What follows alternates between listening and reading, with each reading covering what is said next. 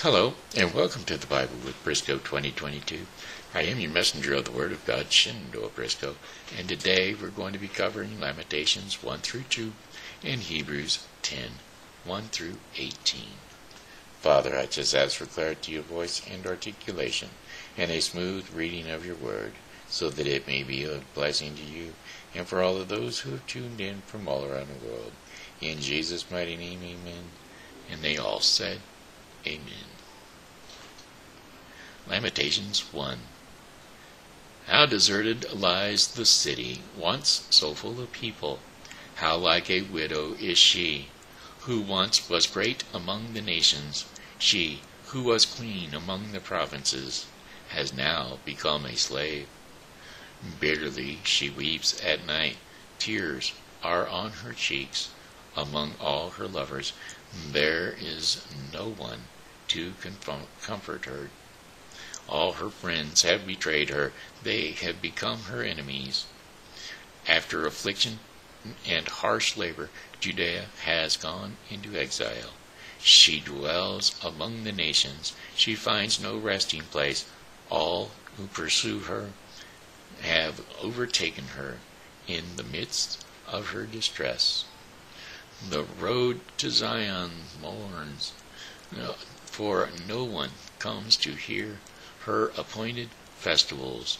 All the gateways are desolate. Her priests groan, her young women grieve, and she is in bitter anguish.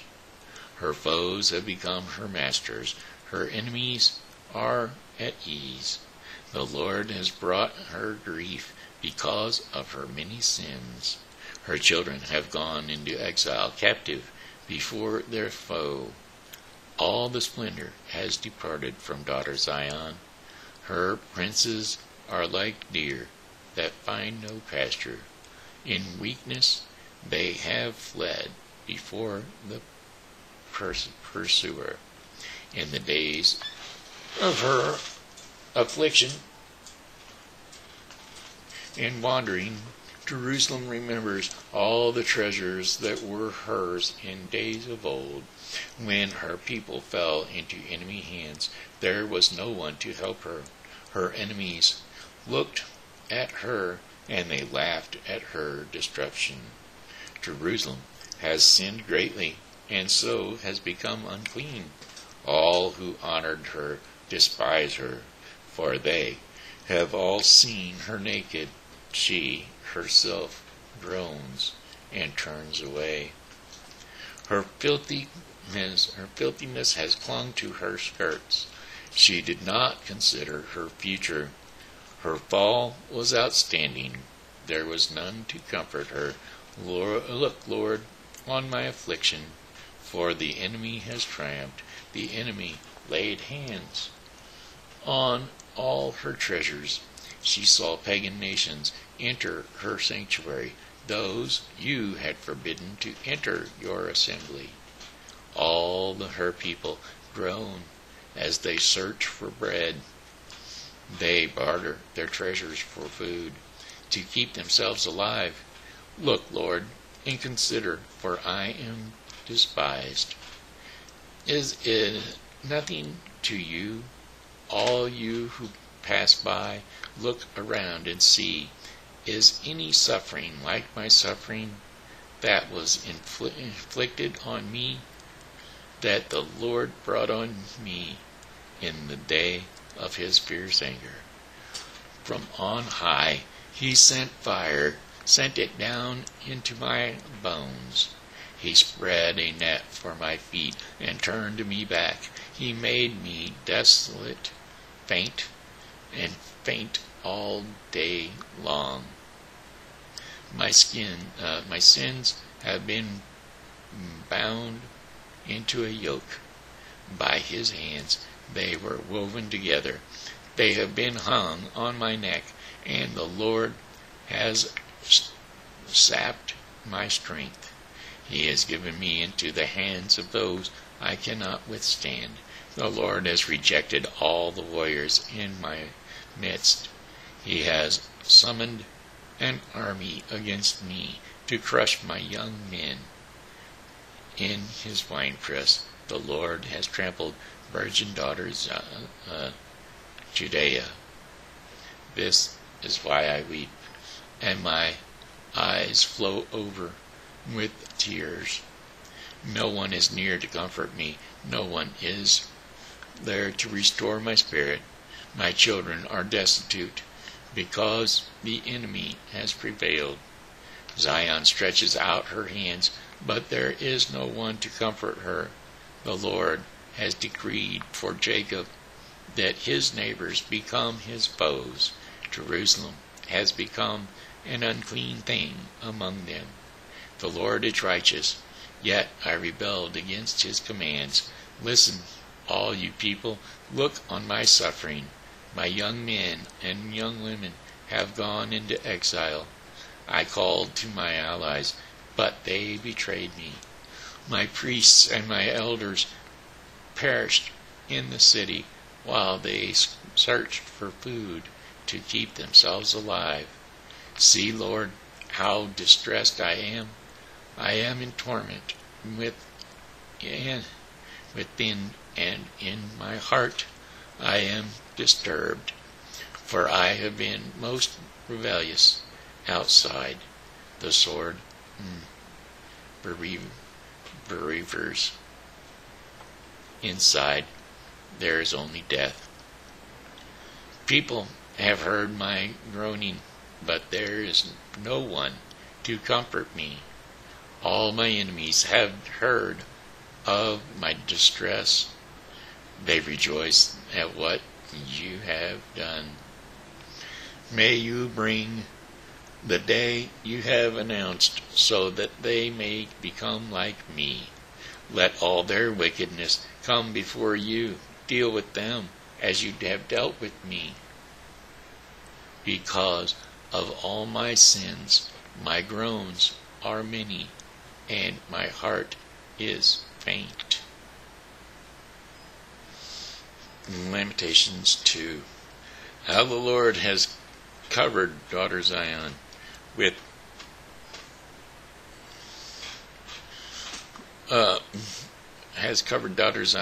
the cloud of his anger. He has hurled down the splendor of Israel from heaven to earth. He has not remembered his footstool in the days of his anger. Without pity, the Lord has swallowed up all the dwellings of Jacob. In his wrath he has torn down the strongholds of daughter Judea. He has brought her kingdom and its princes down to the ground in dishonor. In fierce anger he has cut off every horn of Israel. He has withdrawn his right hand at the approach of the enemy. He has burned in Jacob like a flaming fire that consumes everything around it. Like an enemy, he has strung his bow. His right hand is ready. Like a foe in his slain, he has slain all who were pleasing to his eye. He has poured out his wrath like fire on the tent of daughter Zion. The Lord is like an enemy. He has swallowed up Israel. He has swallowed up all her places and destroyed her strongholds. He has multiplied mourning and lamentations for daughter Judea. He has laid waste his dwellings like a garden. He has destroyed his place of meeting. The Lord has made Zion forget her appointed festivals and her Sabbaths. In his fierce anger he has spurned both king and priest. The Lord has rejected his altar and abandoned his sanctuary. He has given the walls of her palaces into the hands of the enemy. They have raised a shout in the house of the Lord, as one on the day of an appointed festival. The Lord determined to tear down the wall around daughter Zion. He stretched out a measuring line and did not withhold his hand from destroying. He made ramparts and walls laminate together they wasted away. Her gates have sunk into the ground. The bars he has broken and destroyed. Her king and her princes are exiled among the nations. The law is no more, and her prophets no longer find visions for the Lord. The elders of daughter Zion sit on the ground in silence. They have sprinkled dust on their heads, and they put sackcloth on. The young women of Jerusalem have bowed their faces and heads to the ground. My eyes fail from weeping. I am in torment within. My heart is poured out on the ground because my people are destroyed, because children and infants faint in the streets of the city. They say to their mothers, "Where is bread and wine?" as they faint like the wounded in the streets of the city, as their lives ebb away in their mother's arms. What can I say for you? With what can I compare you, daughter Jerusalem? To what can I liken you, that I may comfort you, virgin daughter Zion? Your wound is deep in the sea. Who can hear you? Who can heal you? The visions of your prophets were false and worthless, and they did not expose your sin. You, to ward off your captivity, the prophecies they gave you were false and misleading. All who pass your way clap their hands at you. They scoff and they shake their heads at daughter Jerusalem. In this day, is this the city that was called the perfection of beauty, the joy of the whole earth? All your enemies open their mouths wide against you. They scoff and they gnash their teeth and say, "We have swallowed her up." This is the day we have waited for. We have lived to see it. The Lord has done what he planned. He has fulfilled his word, which he decreed long ago. He has overthrown you without pity. He has let the enemy gloat over you. He has exalted the horn of your foes. The hearts of the people cry out to the Lord. You walls of daughter Zion, let your tears flow like a river, day and night. Give yourself no relief, your eyes no rest. Arise, cry out in the night, as the watchers of the night begin. Pour out your heart, and like water in the presence of the Lord, lift up your hands to him, for the lives of your children who faint from hunger at every street corner. Look, Lord, and consider, whom have you ever treated like this? Should women eat their offspring, the children they have cared for? Should priests and prophets be killed in the sanctuary of the Lord? Young and old lie together in the dust of the streets. My young men and young women have fallen by the sword. You have slain them in the day of your anger. You have slaughtered them without pity, as you summoned to a feast day, so you summoned against me terrors on every side. In the day of the Lord's anger, no one escaped or survived. Those I cared for and reared, and my enemy has destroyed. That was Lamentations 1 through 2, and now we will be turning to Hebrews 10. Hebrews 10, 1. Christ's sacrifice once and for all. Hebrews 10. The law is only a shadow of the good things that are coming, not the realities themselves.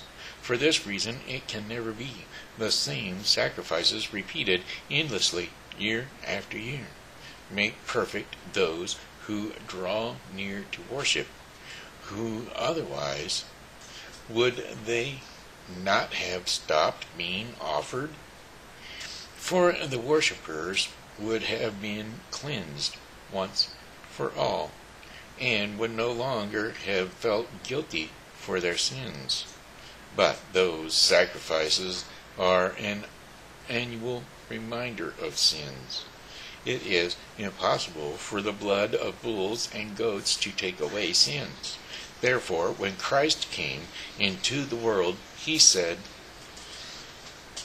"Sacrifice and offering you did not desire, but a body you prepared for me.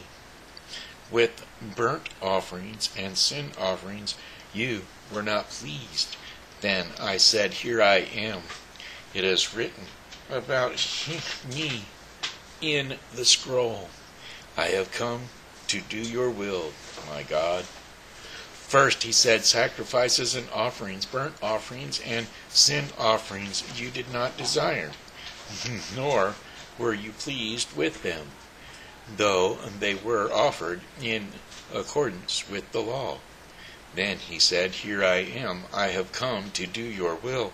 He sets aside the first to establish the second, and by that will we have been made holy through the sacrifice of the body of Jesus Christ once for all. Day after day, priest stands and performs his religious duties. Again and again he offers the same sacrifices which can never take away sins. But when this priest had offered for all times one sacrifice for sins, he sat down at the right hand of God, and since that time he waits for his enemies to be made his footstool. For by one sacrifice he made perfect forever those who are being made holy. The Holy Spirit also testifies to us about this first. He says, "This is the covenant I will make with them. After that time, says the Lord, I will put my laws into their hearts. I will write them on their minds." Then he adds, "Their sins and lawless acts I will remember no more. And when these have been forgotten, sacrifice for sin is no longer necessary." And that was Hebrews 10, 1 through 18, which concludes the Bible with Briscoe 2022 for today. Tomorrow we will cover Lamentations 3 through 5 and Hebrews 10, 19 through 39. I'd like to thank you folks for tuning in to the Bible with Briscoe 2022 for today. I, Shenandoah Briscoe, have enjoyed being your messenger of the Word of God. Sorry, I'm thinking I listened back to it today at church, and it sounds like my speakers or my microphone's not very loud. Sorry you have to turn it up so far. I'm not sure what's going on. But I appreciate you tuning in each and every day, and God loves you, and it's a work of God, so anyway, He'll straighten it out, won't He? Thank you, Father, for giving us a sound system that helps each and every one of the individuals out there that are listening to the program, so that they may be able to hear it with ease. In Jesus' mighty name, amen. And they all said amen. All right. I'd like to thank you folks for tuning into the show tonight. And as always, you know, God loves you. So do I. So come back and see us again tomorrow, because, well, we'll be here, God willing, and we hope that you are too. And as always, please like and share.